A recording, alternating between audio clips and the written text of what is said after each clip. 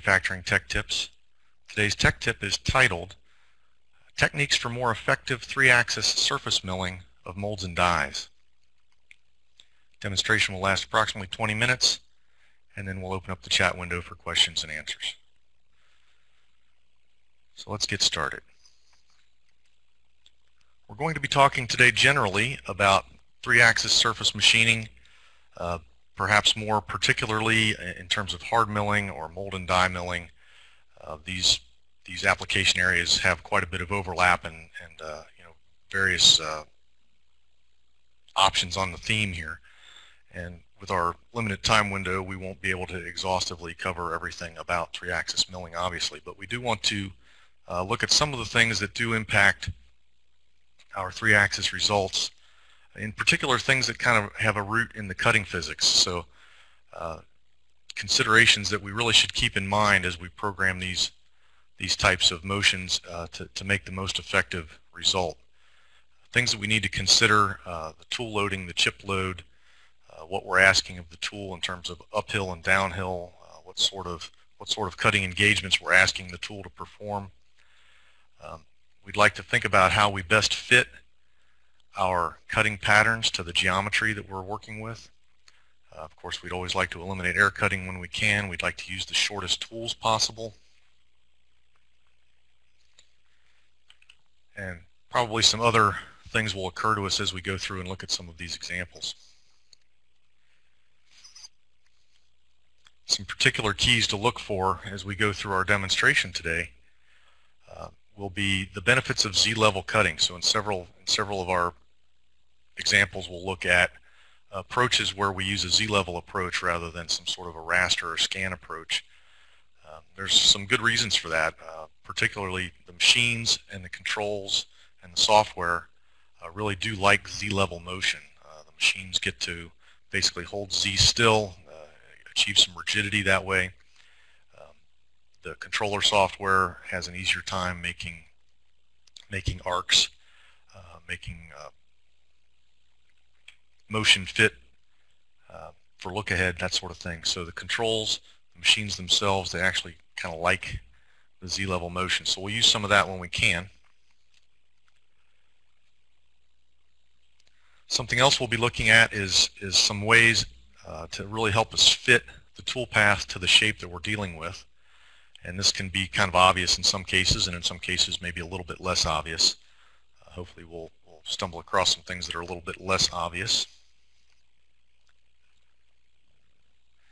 And we'll be looking at several ways to be kind of watching our cutter engagement. Obviously, surface finish will depend on how well we do this. Tool life, in some cases we could endanger our tools for breaking if we don't pay good attention to our chip loads and our cutter engagements. And in some cases we'll find it necessary to optimize feed rates afterwards to avoid overloads. So we'll be looking at things like that.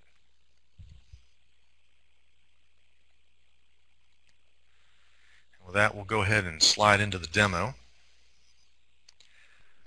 Let me share my screen for everyone. So this demo part might look a little bit familiar. This actually goes back several years. We've been using this one, and there's some pretty nice little features on it that help us show some of these things. I don't have the whole thing cut. I've got some kind of choice operations built on here. Just for context, I do have a nice roughing operation with a big tool. We see trochoidal motion in there if we kind of look through the mess. We also have rest milling operations, which come back with the smaller tool then and focus on the re-roughing or the roughing that wasn't done the first time. We're really not going to spend any time today talking about the roughing operations. That will be the topic of our next installment. 2 weeks from now we'll have another tech tip where we talk more about roughing techniques and the things that are helpful there. Instead, we're going to look at some of the finishing and semi-finishing operations here. And we'll start just with this simple profile cut around this outside wall. Now in this case, this is a particularly simple way to start, but this profile cut includes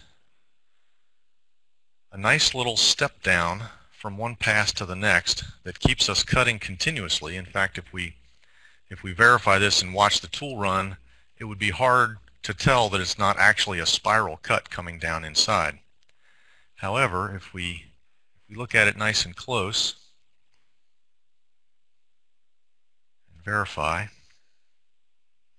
we can see that as we cut the regular stripes that we have circle records here. So these are Z-level cuts. Again, the machine likes these kind of cuts. The circle motion fits it very well. It can run very smooth on the control. And then the step downs themselves, these are ramps on the part, and you can see that these are the point motion as we get from one to the other. And this will run quite smoothly, but for the great majority of this motion will be on plane, and the machine will be happy and the control will be happy, and we'll get some really nice results. Let's just take a look at how we got that for fun. We open up this operation. We can see that our cutting parameters between levels, we have a ramp on part. Now, as we go through these examples, you'll see again and again how we can basically hover our mouse and really get a good idea of what these different things mean. If you're coming from a different system, maybe some of this terminology is a little bit foreign.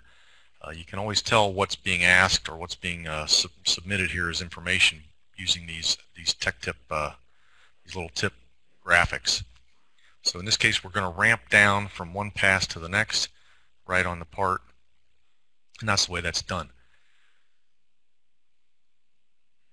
So pretty easy example for starters. But again, we're introducing the idea that Z-level cutting is advantageous when we can do it, and that we can cut in a continuous method from basically from top to bottom. Let's take a look at another example of that. In this case, we're cutting one of these posts.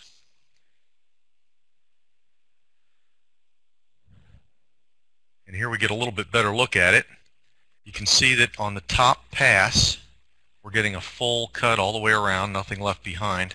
And then for each step down pass as we go, the step downs are actually spaced out in the same way that the cutting paths, the cutting levels themselves are.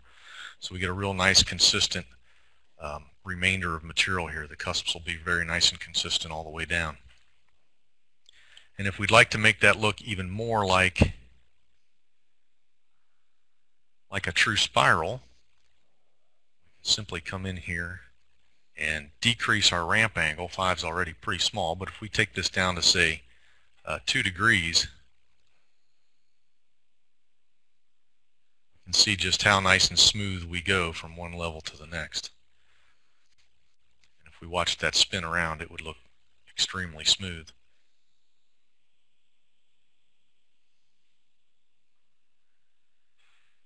Right.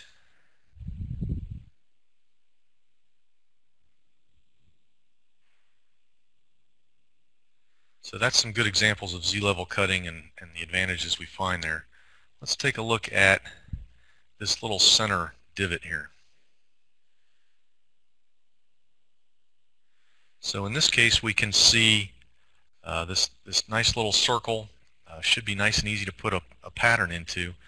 But because we start from the top lip and then we have that steep little wall and we drop down to the floor and walk to the inside here, there's going to be a condition as we come down this wall where we're engaging material more heavily than in any other part of this pattern.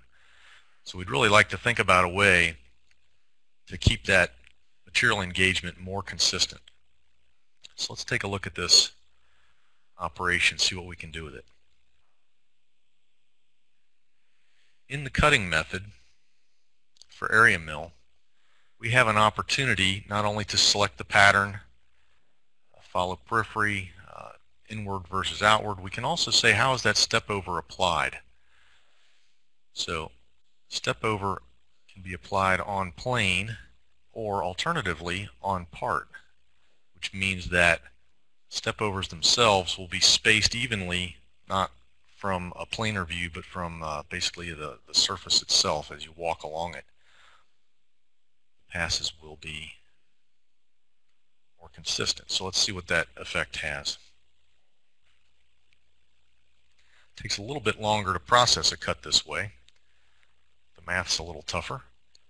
But you can see in the end that we have a really nice, evenly spaced result from the top lip down the steep wall into the floor and across. So as we then step down from that lip into the floor zone, we would see a nice consistent chip load and a nice side cutting effect from there on into the center. So this is a nice result right here. And making that small change, it's a small change, and from kind of the high level view, it's very little difference. But when we think about the cut itself and how we're asking that cutter to engage material, you can see that some of these options can really be beneficial. Okay, let's take a look at another approach to cutting something like this.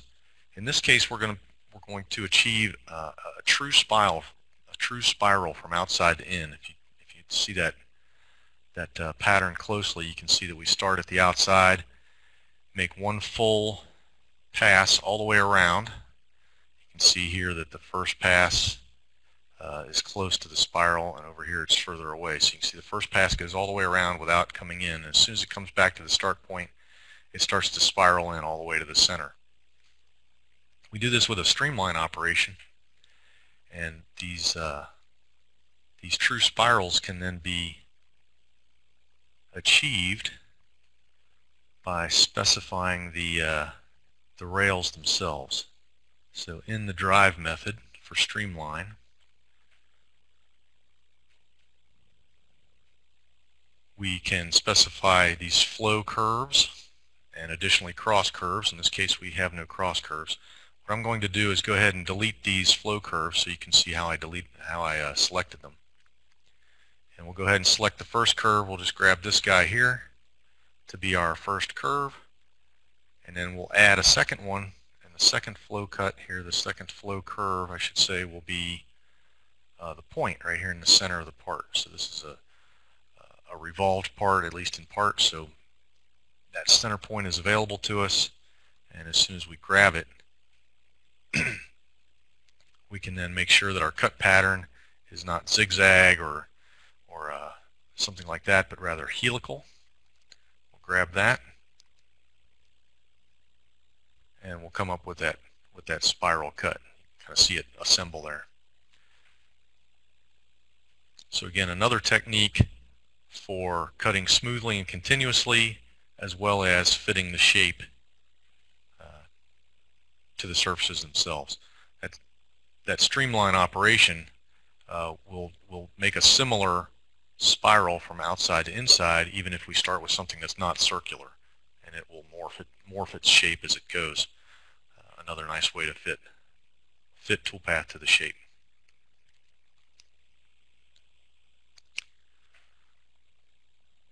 Okay, moving right along, let's look at another example of Z-level. So without getting too hung up on what this particular toolpath looks like, you can see the shape of these spoke fillers here in the die. They have a steep backside. They have kind of a shallow spot in the front. All kinds of variations in steepness and really direction that they run. What we're going to try to do here is go back to that Z-level approach and see how much of this we can do with Z-level. Obviously, we have some areas that are steeper. They should be well suited to this, and some areas that are shallower and may give us a little bit more trouble. And this is the result we have. Nice even cuts on the steep walls, and as we move from the steep back onto this flat plane, you can see that our cuts are spacing out further and further, and probably not giving us the kind of result we want out here in this flatter area. So one way to solve that would be to build some depth zones in here where we can tighten up our step overs and put more cuts in here. However, if we do that out on the side where it's steep, we'll really just be burning up the tool, and we won't like that result very much. We'll suffer a little bit of surface quality problems and perhaps some tool life problems by doing that. What we'll do instead is use a nice little option in here called Cut Between Levels. Hopefully most of you have seen this. If you haven't, this is one to really remember. By using Cut Between Levels, we can invoke a combination style of pattern where we'll have Z-level cuts in steep areas, and where those passes become wider apart, as we just saw, we'll backfill in with essentially projected patterns. So just by toggling on that one option,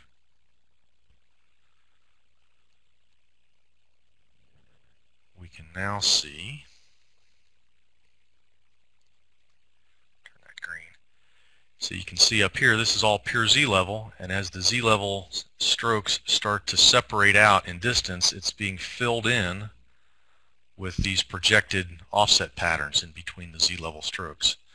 So this is a very, very helpful technique for producing a very even remainder of material. Great for semi-finishing. So we can take an approach like this on a semi-finished cut and ensure that the material that's left for our finishing tool is very consistent and very predictable, and will give us the best chance of making a really nice finish on our finished passes.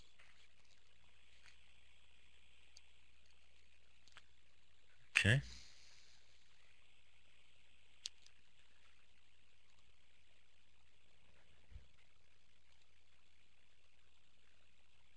Now, supposing we don't want to take that sort of combination approach for our finish cuts, because we'd like to get our finish passes really as nicely tailored to the surfaces as we can.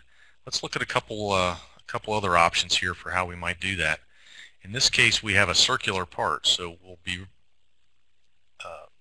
really be doing well if we can line these strokes up as a circle, which is in fact what I've accomplished here. And we did that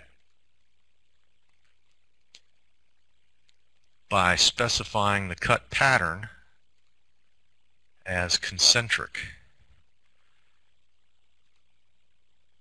And if I just let that be automatic, we can have a quick look here and see what that looks like. So you see the pattern that it has in mind. It's going to be true circles. And again, that's a good way to get really, really consistent step overs. So a concentric pattern would help us in terms of consistency of step overs in probably lots of different situations. But in this case, because my part is also circular, I can specify for myself the pattern center as the center of the part. And now when I look at the pattern I'm getting, you can see that it lines up beautifully with these revolved surfaces, which is just what I want.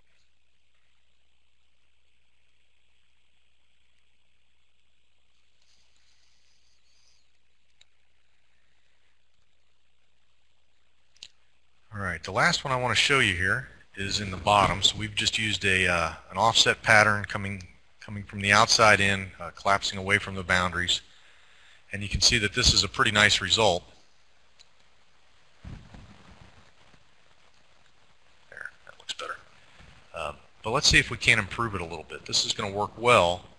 However, it would be nice if we could get our machine's high-speed functions to work a little better and get away from some of these sharp corners. So let's open this up.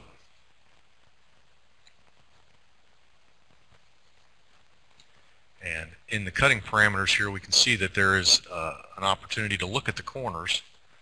And we would like for the path shape in the corners, instead of being sharp, to be smooth. So now we can see that the step overs themselves will smooth out, and the corners will smooth out as well. And we can ask for that. So our radius is still quite small. It's 0.5 millimeter, but even 0.5 millimeter can make quite a difference in terms of how the machine runs and how quickly we cut.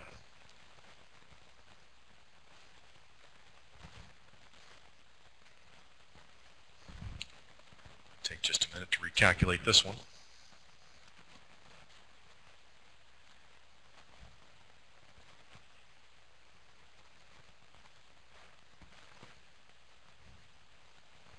And now if we take a look, our corners have been smoothed off, our step overs have been smoothed off, but we have suffered a setback here.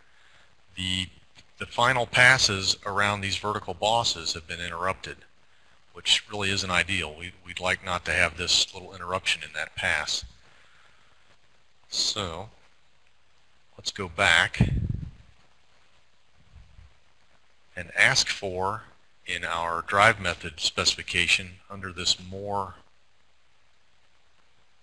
section, we can ask for a finish pass, which means make sure that we take a full pass around anything that is a boundary, essentially. And let's see if we don't solve that problem.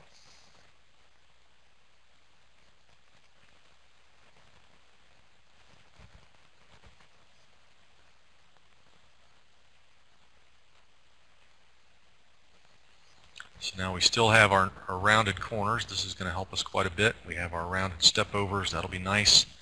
And we additionally have the full pass taken all the way around our boundary elements. So this is really just what we're looking for.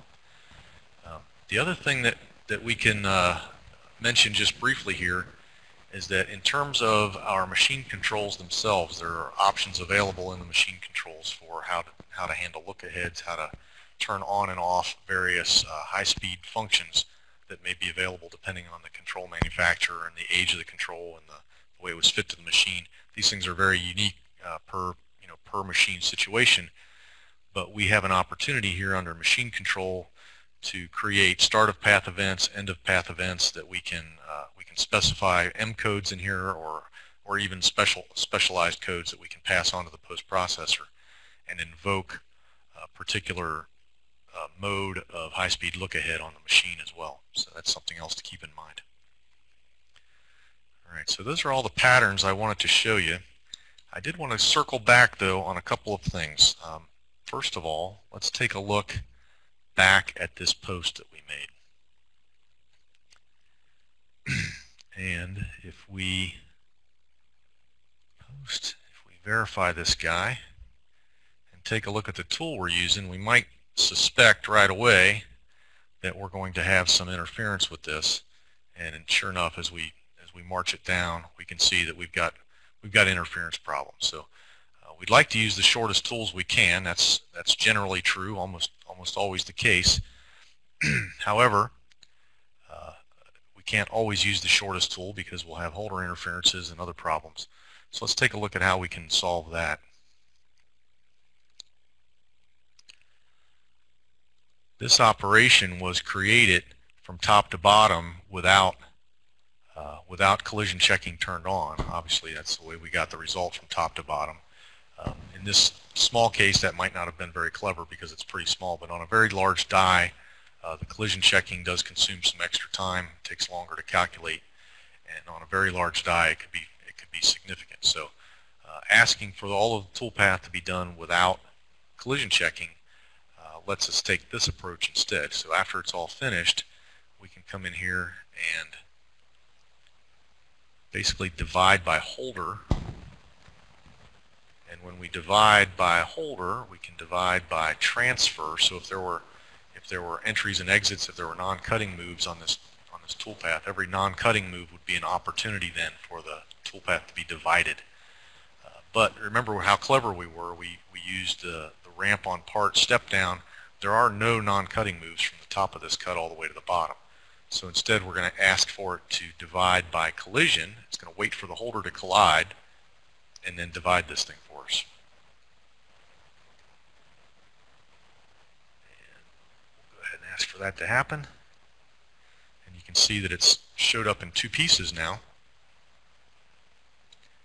And it's easy enough then to take a look at the different tools we have. Oh, I have a long version of that 10mm ball, so I can take the second of these operations, the second half of this, and just drop it onto that longer tool. Now you see we have two of these. top half and the bottom half. And if we verify the bottom half, you can see that my longer tool will have no problems whatsoever reaching all the way to the bottom of this, and everything's happy. So in order to get that that opportunity to divide by holder in terms of the holder collision itself rather than just the non-cutting moves, that's actually an option that's been in preview mode for a couple of releases and soon to be out in release mode. If you'd like to pursue that that opportunity to divide by collision, that second choice on that dialog is available. You give GTAC a call and they'll explain to you how to do that and give you all the caveats that come with it as a pre-release thing. But a nice technique to use. The last thing I'd like to do just before we call it quits here is return back to this operation. Now you remember how we started this. We used just a regular Z level. We did cut between levels.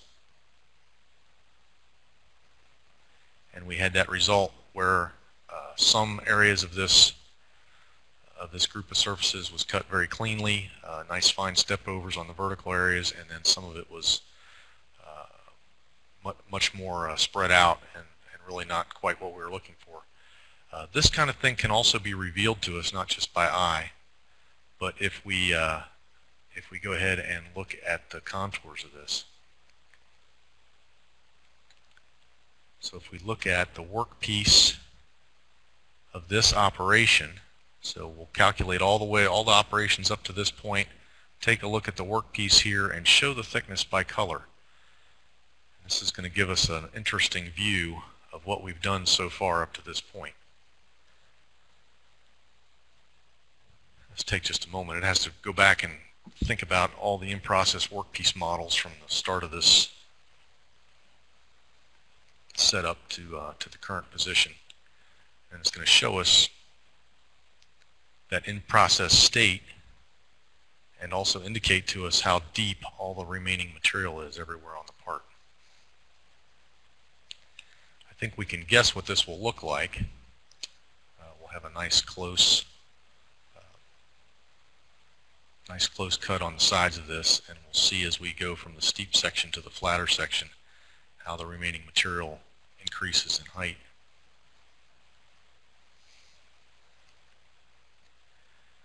And that's exactly what we see. The colors on this are a little bit fun to look at.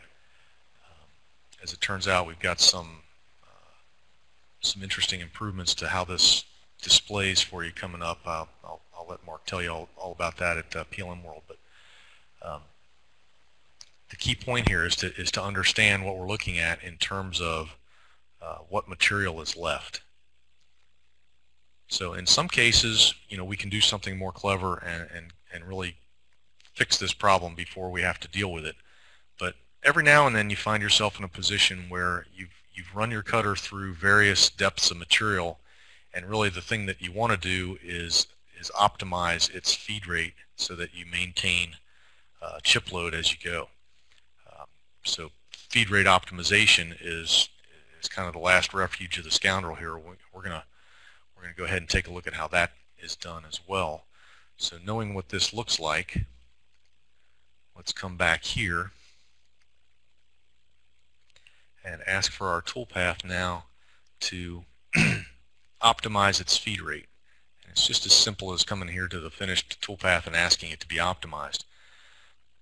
The trick here is understanding what these values are looking for. The nominal step over and the nominal depth of cut then describe what your expected cutting condition is. When you set the feed rate for this operation, you thought this is essentially what it would be doing, right? It's going to be stepping over at about 2 millimeters at a time and maybe taking 1 millimeter depth of cut as it goes. So from that nominal condition then, we can ask for various feed rates to come of that. When the material gets thicker, we can reduce that percent of feed rate all the way down to 10% of the nominal feed rate, the specified feed rate, which would be quite a bit slower. And we can even ask for it to speed up in areas where it's thin, where the remaining material is thin. So we have specified here as low as 10% and as much as 2x or 200% of the programmed feed rate as we get into material that's either thicker than or thinner than our nominally expected material of 2 millimeter step over and 1 millimeter depth. And this length interval says that we'll be looking at the cutting conditions every 10 millimeters, and that's how we'll come up with this. So simply by asking it to do that optimization, now when we verify this operation, we can kind of step through here. You see that the feed rate is indicated. That's the rapid feed rate up top, and as we step in and start cutting, our nominal feed rate was 250, which is the very first approach it makes, and as soon as it gets into material, it starts slowing down a little bit and speeding up a little bit depending on where it is. So it goes up to as high as 500 feed rate for the areas where the material is very thin, and we've told it it's able to go up to 2x, so that's what it's doing. And then we see as we walk down this face that now we're under 250, the material's getting thicker. Walk further down the face, now we're down to, that's the side, let's go into the middle here. Further, now we're down to 130 feed rate, and as we get all the way out here to the thickest condition, we're all the way down to 43. So we've come almost all the way down to our minimum 10% feed rate as that remaining material gets thicker. So the resulting motion then is much more sensitive to the actual cutting conditions. We're able to calculate that because we're looking at that in-process workpiece that's carried over from operation to operation. We can do this for each operation as required. Like I said, in most cases we find ways to equalize these cuts and make them more consistent than this. But in cases where we find ourselves in various cut depths, we can always come to the feed rate optimization and make sure that our chip load stays as consistent as possible. All right, so I believe that brings me to the end of my prepared material. We're going to call this the end of the demo.